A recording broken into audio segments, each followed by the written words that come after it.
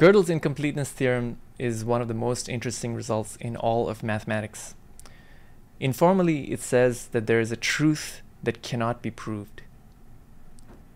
There is a truth that cannot be proved. That's an informal statement. In a few minutes, I'll give you a much more rigorous statement, and a few minutes after that, I'll actually prove that rigorous statement. When I first heard about this theorem, I was 20 years old, and it really upset me. It really disturbed me, and I felt like I had learned something that fundamentally altered the way I perceived the world around me. You see, by the time I was 20, I had lived in 4 different countries. I was born in Nigeria. I grew up mostly in Kuwait, in the Middle East. And I had also lived in India as a child. And when I heard about this theorem, I was in college in the United States. So these were 4 different cultures. And I had seen that people in these cultures believed in different truths. They just simply had differences in how they perceive the world around them. But in all of the cultures, it seemed like there were 2 dominant ways for people to believe that something is true. The first way is the way of religions. In this way, you believe that something is true because of faith. Either that truth resonates with something inside of you and you trust that feeling, or maybe you trust the people, your parents or a priest or other symbols of authority, that you trust their judgment and you believe that the things they are saying are true. That's the first way. The second way to believe in a truth is the way of science. You believe that something is true because we have done experiments, we have made arguments, we've used logic and reasoning to convince ourselves that something is true, and then you don't need to trust anyone. Once you see that logic, once you see the data, once you see the arguments, those things themselves convince you that something is true. Those are the 2 ways. And after I had moved across cultures a few times, I came to lose my faith. Okay, and I strongly adopted the second approach. I believed in things that were true because they had explanations that were watertight. Okay, they had proofs, and I thought that, given enough time, I could understand everything in the world that was true using the second method.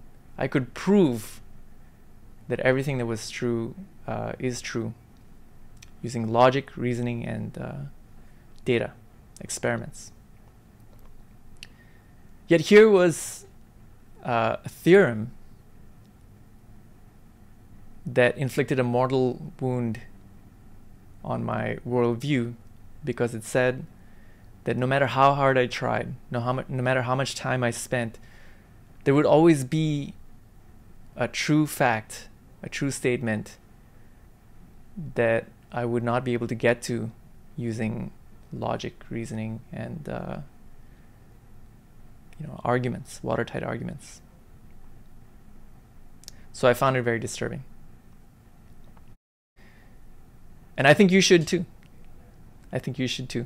Now, it doesn't mean that just having faith is the right approach to acquiring truths. That's not necessarily what it's saying, but it does say that there is a basic problem with trying to prove that things are true. All right, so let's get now to the more formal statement. And to get to the formal statement, I need the concept of a proof-checking program. A proof-checking program you can think of as just yourself. I can think of myself as a program. If I'm interested in trying to understand what's true about the world, then I can think of my own brain as a program. And this program is given two things as input: a statement S and a proof of that statement, a purported proof of that statement P.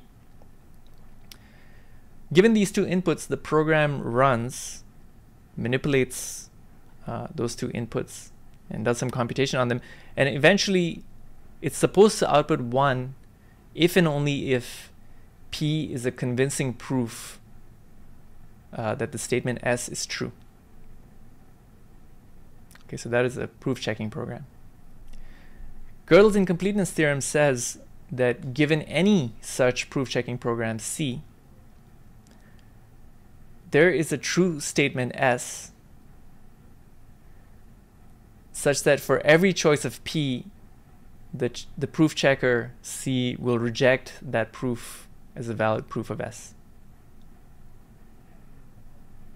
Okay. So if you think about the C as the code of one of our brains, say my brain, then this theorem says that if you write down a program that simulates exactly what my brain is going to do, then there is going to be a true statement S such that no matter what argument is presented to me, I will never be convinced that the statement is true, even though the statement is true. Okay, so there is a true statement that is going to evade me. I will never be able to understand why it is true. Now, sometimes I hear people discuss this theorem. I've heard some famous physicists say that it doesn't really talk about humans understanding the truth, and sometimes they appeal to, you know, I've heard people refer to the fact that the world has things like quantum mechanics, which are non-deterministic and don't follow the execution of a program. But I think this is all misguided. We don't have any physical theory, any theory of the world that can actually evade simulation by a program. We are not interested here in the efficiency of the program that's running, okay, to simulate a physical process. So even if my brain is using quantum mechanics in some strange way, it's really unclear that it is, but even if it is using quantum mechanics to do some strange thing, a program that's trying to simulate my brain can, in principle, write down the Schrödinger equation and carry out, you know, follow through the quantum mechanics and compute the probabilities and the likelihood that my brain will do this or that, and compute exactly what my brain computes. Okay, so we have not yet discovered any physical process that cannot be simulated by programs. We just don't know of such a process. So this theorem really is damning about our ability to convince ourselves of truths using proofs. So that's the statement of the theorem, and now let me prove that it's true. So to prove that it's true, the proof will concern a few objects. Throughout, let X be some long text, okay, a long string. And think of n as a very large number. N is a very large number. And the statement S that we will use has the following structure. It will claim that every program that outputs X has length bigger than n. So if you have a program whose output is equal to X, then the length of the code of that program must be bigger than n. That is the claim made by S.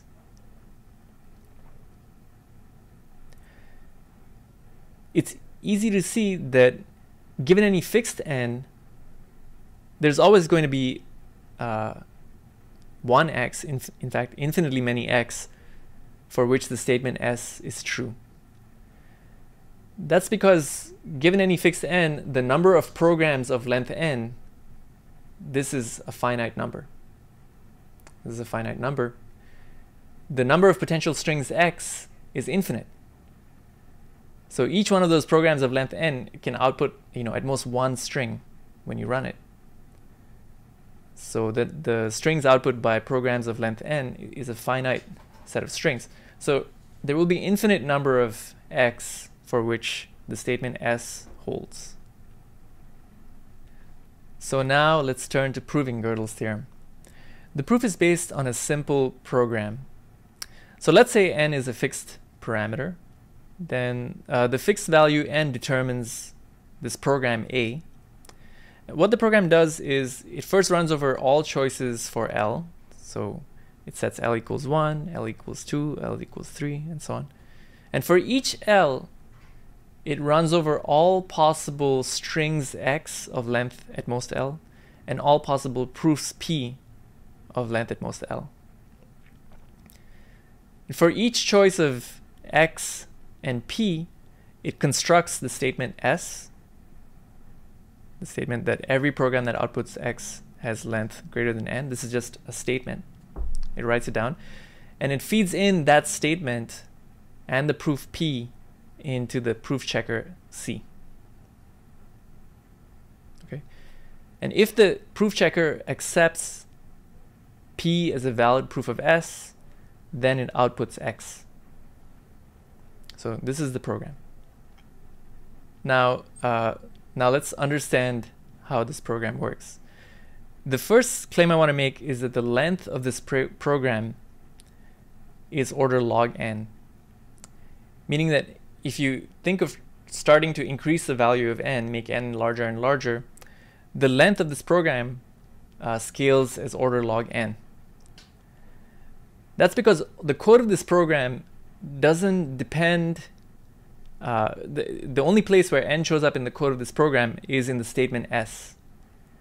And in S, you just have to write down the value of n in binary, okay, or you write down the digits of n.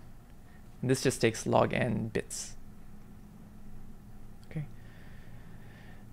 So if n is very, very large, log n grows much slower than n. So if n is very large, n is going to be much bigger than the length of this program. N is going to be bigger than the length of the program. And if n is bigger than the length of the program cannot possibly halt. It cannot halt with an output, because when it halts with an output, it outputs an x for which it is true that every program that outputs x has length bigger than n, and the length of this program is less than n. Okay, so if you choose n to be large enough, we are guaranteed that this program will never halt. That's the first claim. But that leaves us with Gödel's theorem. Because you see, as we discussed before, for this fixed n, there is an x that makes S true. In fact, there are an infinite number of x for which the statement S is true. And if any one of those x's had a proof P, then this program would find that proof. It would eventually find that proof and it would halt.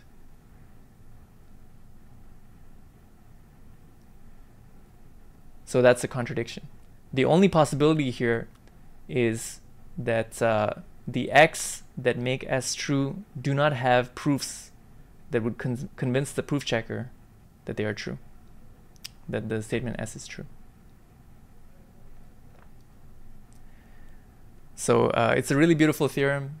Its proof is extremely short, but very confusing. So I think you should think about it for a few minutes.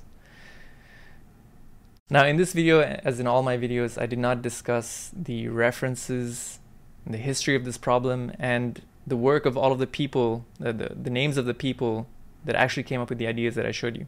But if you look in the description of my video, you'll see all of those things.